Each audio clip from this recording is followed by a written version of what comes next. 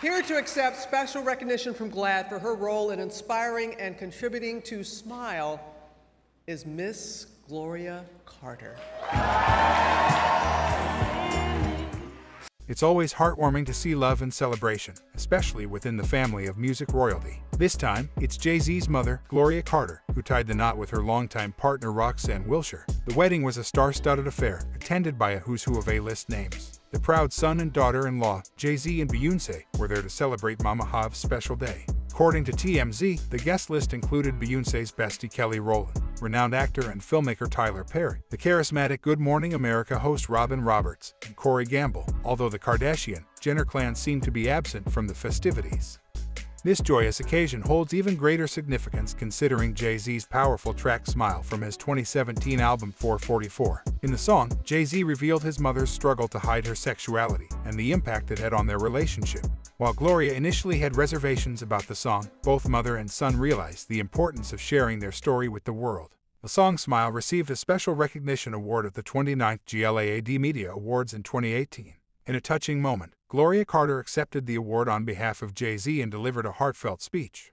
You know, I'm old school. And I wrote a little something, and I just want to share it with you guys. I must thank God, because without him, none of this would be possible. Thank you, GLAAD, for this recognition award. I accept it with pride and joy on behalf of my son and myself. Thanks to my family for loving me unconditionally, no matter what. Thanks to my partner for loving me and helping me free myself from being in the shadows. Thanks to you, to all the people whose lives I touched, for your support by just telling my truth.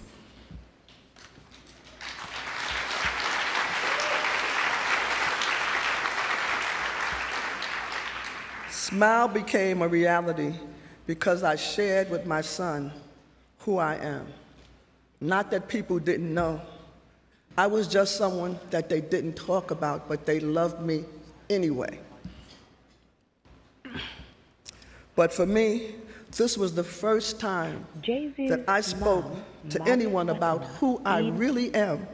My son cried and said, it must have been horrible to live that way for so long. My life wasn't horrible. Love gave me the courage to take the power that I allow other people to have over my life for fear of them revealing my secret that wasn't really a secret. Here I am. I'm loving, I'm respectful, I'm productive, and I'm a human being who has a right to love who I love. Everybody, just smile, be free. Thank you and God bless. In other news related to Jay-Z, it appears that even mundane items from the couple's lives hold special value to fans. Recently, a bidet that was once used by Jay-Z and Beyoncé at their former home went up for auction with a listing price of $2,400. The bidet was part of the couple's former Holmby Hills mansion in 2015. After their lease expired, the property was sold, and the new owners decided to renovate. That's when Eric from Eric's Architectural Salvage acquired the discarded items. Let's get right into it. How did two of the biggest names in music even meet? Well, we met a long time ago. Award shows, a lot of different performances. And at what point did the conversation come, hey, do you want to do some music? You know how people, you see each other and you respect each other's music. You know, it's always that conversation, yo, we gotta do something, you know that. Now, it's been rumored that you're dating Jay-Z, right? Yeah. Yeah. I don't actually talk about who I'm dating, who I'm not, because I think it's important that I concentrate on the music. And when you start talking about those things, then that becomes bigger than the art. I think any relationship inspires creativity, especially when it's a great relationship.